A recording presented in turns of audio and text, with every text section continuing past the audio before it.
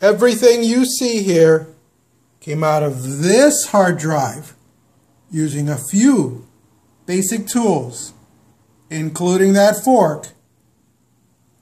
We'll show you how. What we have here is a Western Digital 120 gig IDE hard drive, old school. Found it laying around in the house, decided it's a great candidate to disassemble. To get into it, we need to pop all these screws plus the hidden one that's right here. And to do that, I'm going to use a T8 Torx connection. And I got this really cool tool at Sears. It's a 47486. And it comes with a bunch of different bits. And let's see if we can get this lid off. Lo and behold, there are two hidden screws.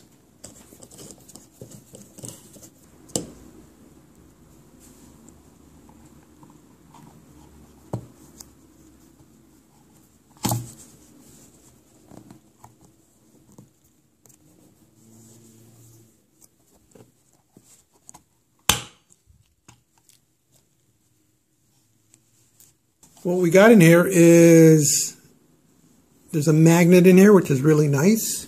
So I'm going to take that out.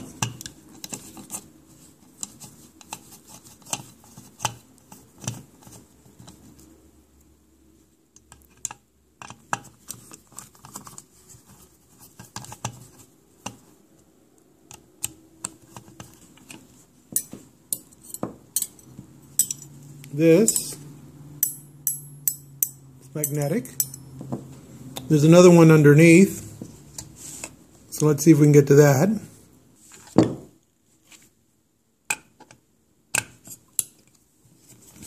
I'm going to create a little bit more room.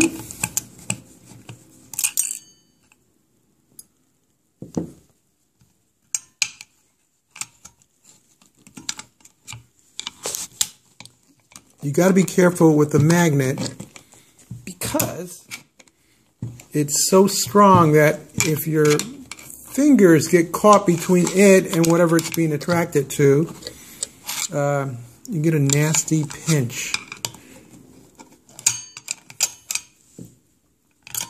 These are the two magnets that came out, and see how powerful that is?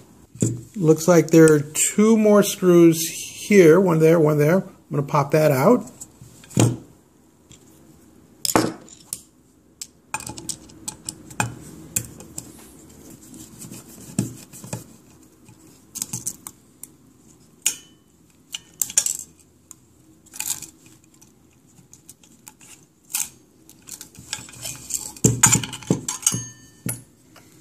There's 1, 2, 3, 4 on the little motherboard, so I'm going to pop those off.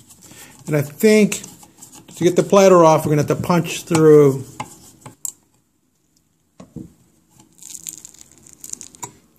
There seems to be some adhesion. Then we have a foam pad. And this looks all clean.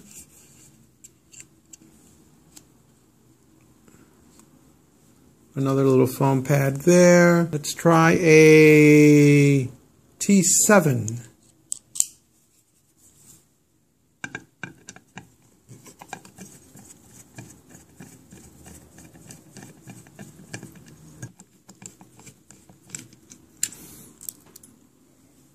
So the ring comes off.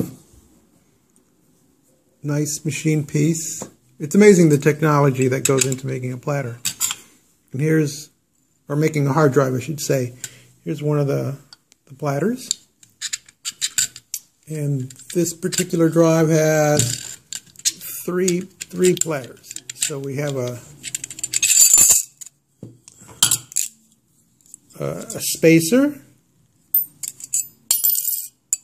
And these are metal platters. And then there was another spacer.